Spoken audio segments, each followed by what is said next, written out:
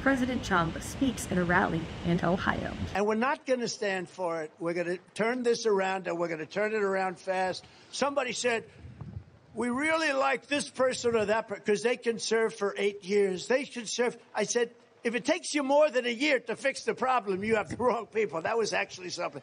That was a political attack line, JD. They said he could be here for 8 years. I said, if it takes you more than a year, you got the wrong guy. I said, if it takes you 8 years to set this thing up, you don't want to vote for him. So that's the story. It's my first term, and we built the greatest economy. Think of it. In my first term, we built the greatest economy in the history of the world. We had the highest tax cut ever. Ronald Reagan didn't do anything even by comparison.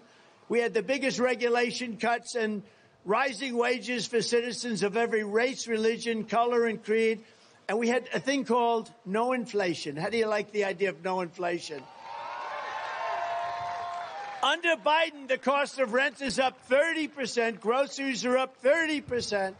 Everything is up. Chicken's up. Bread is up. And I can't read this damn teleprompter.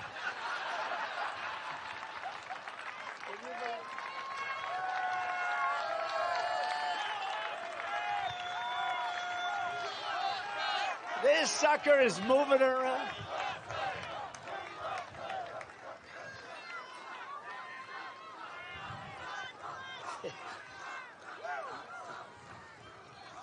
It's like reading a moving flag at a 35-mile-an-hour wind. And then they say Trump's a bad guy, because I'll say this. Don't pay the teleprompter company. Don't pay. Don't pay. And then he'll say, Trump didn't pay me. And they'll say, oh, Trump's a horrible human being. He's terrible. They gave me a pile of crap that this is the craziest thing. And look at all the television I have up there. I got all the television. And they won't say that. They'll say, Trump made a speech. It wasn't so good. It wasn't so good. You know, it's funny. I was asking Jim Jordan about it because he was commenting that we have the largest crowds in the history of politics. Nobody comes close. If Ronald Reagan came to a place called Dayton, Ohio, have you heard of it? If he came to Dayton, Ohio, honestly, JD, if he had 300 or 400 people in a ballroom, that would be great. We get 25,000, 30,000 people for a small rally is 20,000 people. We had 88,000 people show up in South Carolina. There was no venue. So we used the whole town. Another Trump speech, always hysterical. Not only is he touting his accomplishments, he's also referencing JD, that's JD Vance. Great man, elected official from the state of Ohio. But I love when he's talking about the teleprompter. And you always have to go back to what would happen if Joe Biden's teleprompter went out. What would happen? And now he's got to wear special orthotic shoes because he falls down everywhere. He has to read off a teleprompter. He has note cards in simple meetings. It's like, when is enough going to be enough? And President Trump, as he was touting his accomplishments in his first 4 years in office, you just have to think where we are now as a country. He said no inflation under Trump. Now inflation is through the roof. Our wages, sometimes the Democrats like to say wages are going up, but everything else is going up too, so we're not making more money. Crime is through the roof in this country. Oh, and by the way, this is something really important to know. When you hear the liberals say that crime is down in most major cities, don't believe it.